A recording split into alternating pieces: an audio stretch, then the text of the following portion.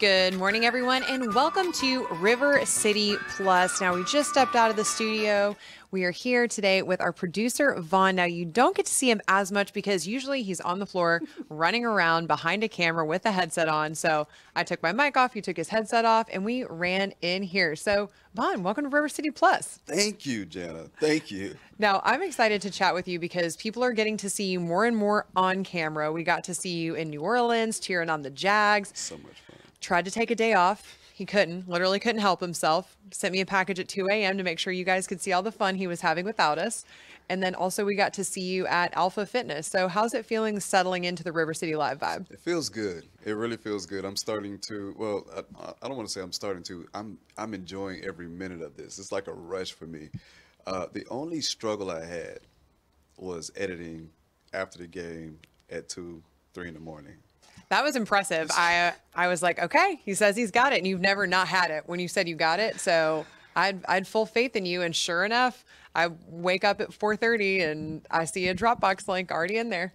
Yo, look, I already told you I got you. I was struggling. It was like it started to be midnight. I saw the clock ticking. It's like I got to get this thing done. I got to get this thing done. But, I'm not going to let you guys down. I know, and you never have. So we're going to take it back a little bit. And again, we're completely unscripted, completely off book. So he doesn't actually know where I'm going with this. But I want you guys to understand just some of the crazy background that Vaughn has, because every once in a while we'll be having a conversation and he'll drop things like, oh, well, when I was on tour with Justin Timberlake. And I'm like, I'm sorry, what? Like, or, oh, when I was, playing at this sold out show and this.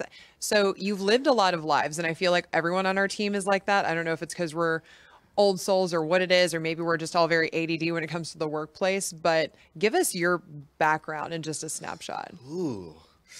In a snapshot. All right. So everybody knows I started out as DJ. No, we don't. Everybody doesn't. Well, everybody I started doesn't. out as You DJ say it so Styles. casually. So I started out as Styles. I've been DJing. I probably DJed for maybe 18 years from 2000, leaving First Coast High School here. 2002, I ended up running with T.I. for a little bit on a I'm Serious tour.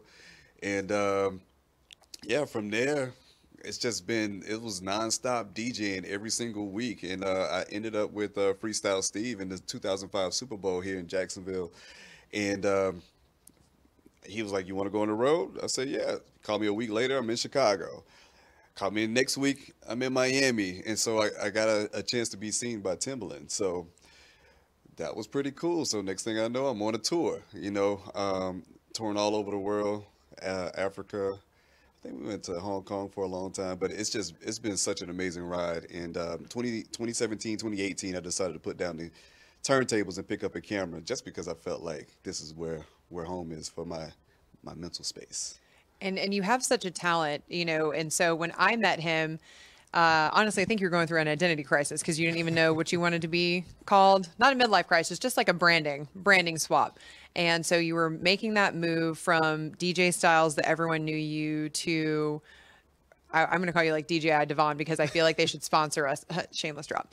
But you were moving to Vaughn, who we know and love on River City Live. And it's funny because I'll go out in the community and I'm used to hanging out with Rance, who I don't even bother introducing anymore because he knows everybody. And every time I think I've met someone new and I'm excited, Rance has already known them. Vaughn's already known them. So I just show up and wave because I'm over it. But you're already so entrenched in the community. And as an artist, I feel like it comes very naturally to you because this wasn't something you had a background in. And I was shocked when you told me that because of the content that you do create for a lot of local personalities in the area, for businesses, for brands. And you really fit in so well to River City Live in that way. Well, I feel like it's one of those things where you have to find where your happy space is, right? So I've DJed all those many years. True.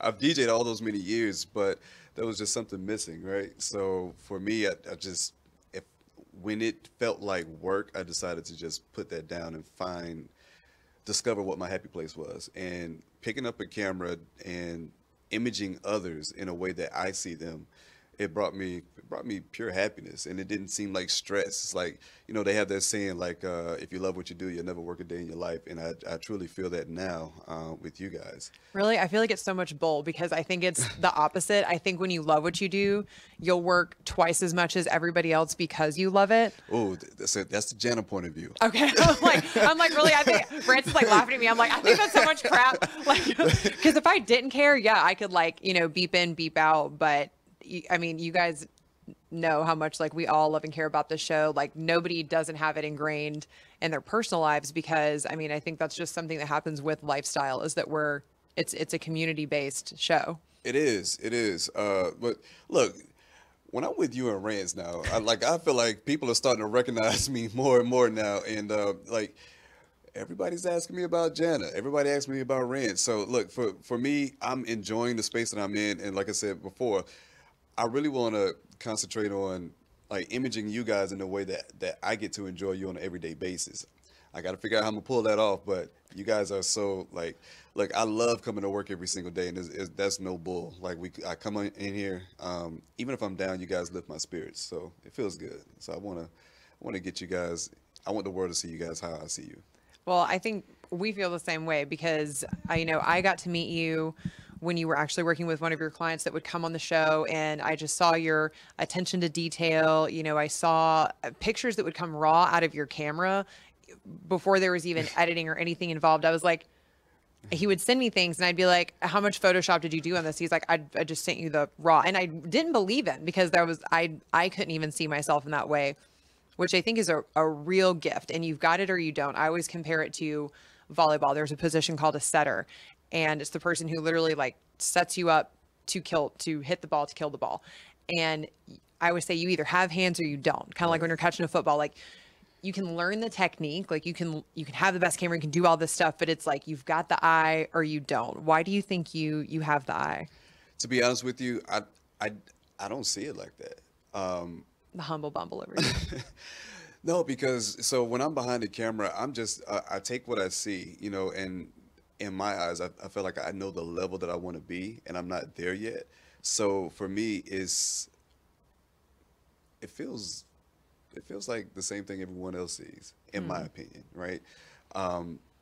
But I just love to catch the candid moments. So like when I was on the set taking photos of you and Rance, it's just a different angles matter, personality matters, and then once you learn your talent. So once I learned you and Rance, like it's easy to know where your angles are, what you're going to do when I point the camera at you. As far as my eye, I don't know. It's different. I don't see it like that. So I appreciate that everyone thinks my work is amazing. So yeah, everybody does. While we're chatting, Ryan, could we play some of that beautiful bean footage on the monitor behind me just so that we can? I pulled some of your work just so that people could be reminded of some of the things that you've already done in the community. Now this is you going to New Orleans. I want to ask you before we dive into this, what surprised you the most about coming on to a news team? Because you came from private production, so doing a lot of stuff like this for your own company. But what was the shocking switch when you came to news? Because it's very different. Probably the many personalities behind the scenes. The hours. Yeah, The hours. The hours. Oh, I know. Because I come from private production, and we've talked about it all the time. Turn and burn. Yeah. Cranking out these videos like back to back to back to back.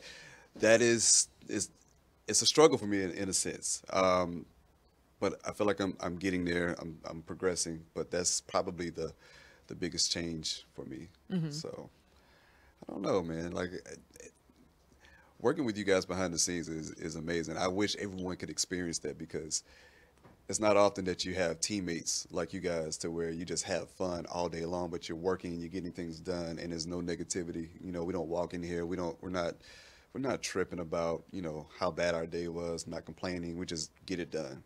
Yeah. And to me, I think that speaks volumes about the leaders that was here before me. And so how do you feel being somebody who's local through and through, but you went away, you had a lot of adventures, you came back. How does it feel to see your city through the lens that you're looking at it now? It is different because I've always wanted Jacksonville to be upper level, right? Mm-hmm.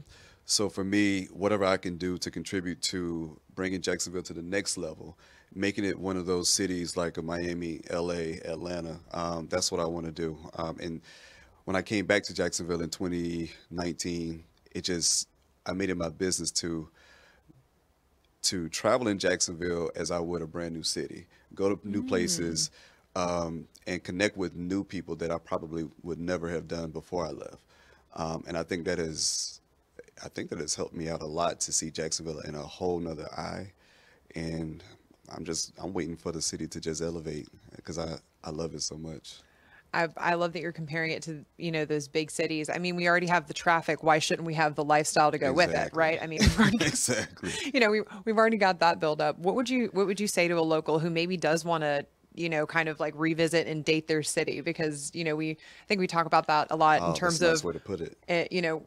in terms of relationships and our friends and things like that, actively, dating a person. But, maybe when you don't always need to move away, maybe you don't always need to quit your job and leave. Maybe you just need to, to reignite that love with your hometown. Yeah, you have to challenge yourself to envision it in a whole nother way, experience your city instead of living in it. When I started going out to like Ponte Vedra and going to the beach, and then just some of the local distilleries around town, it's like you meet so many people, and used to working for Spar down in Springfield, like that introduced me to a whole lot of people that I had never seen before in the city. And I think to me that's beneficial to just challenge yourself to go places that you wouldn't normally go and do things that you wouldn't normally do. Look, I ended up meeting you out of it, so it's pretty cool. Well, I mean, I was pretty aggressive with my drafting afterwards. You were like, "Hey, is there a?" And I'd be like, "Wait, you want to work here? How do I make that happen?" But you guys made that easy too. So every time I would come in here, it's like it felt like a family vibe every time. And like you guys would, come out, embrace, greet, meet. I'm like, man, this is cool. Some people behind the scenes are just like jerks, but you guys, It's true. you guys are not like that, and it just made me feel like this is probably where I would love to work, and it ended up falling everything just fell in line the way it's supposed to be. Yeah, and I'm so glad it did. Oh man, look, that hiring process was a struggle. Listen, technology at its finest, but We got it. so we're here now together, the three musketeers, the three media musketeers is how I think of us. So we're going to be bringing you a lot more. Unfortunately, that's our time. We got to go get back to work, because hey, that's showbiz. So where can we keep up with you? Because everyone's going to want to see even more behind the scenes content than what they saw on the screen today. So on Instagram is pretty much where I live at. I'm not a Facebooker like that, but I'm trying. So Instagram is One Dynamic Creator. You guys, if you put in the number one and type dynamic, you'll find me. I should pop up number one, but also River City Live. And you can always see me featured on Rance and Jana's social media. So I was like, if not, check my Instagram because he'll be there. All right. Well, here's to the three media musketeers. We're going to go get to work, and we'll see you tomorrow on River City Live at 9:30 and River City Plus at 10:15. Bye.